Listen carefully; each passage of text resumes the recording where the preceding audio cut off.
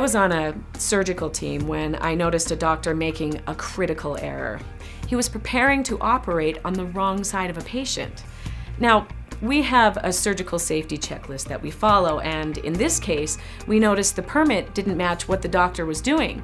So we tried to stop the surgeon, but he said the permit was wrong, even though it had been verified by the now sleeping patient. We couldn't even get support from the supervisor or the anesthesiologist. So in the end, the surgery went forward. As nurses, we felt awful because there was no support from management to stop this doctor. I mean, what's the point of having a checklist when it's not even followed?